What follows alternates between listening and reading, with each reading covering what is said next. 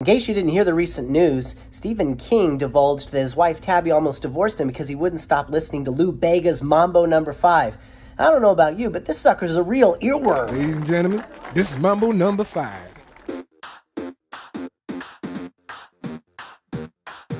A little bit of Pennywise in my mind, a little bit of Annie Wilkes by my side, a little Rita Hayworth's all I need, a little Holly Gibney's what I see, a little bit of Cujo in the sun, a little bit of Carrie at the prom, a little Jack Torrance, also Lloyd, a little Lou Bega makes Tabby annoyed. Oh!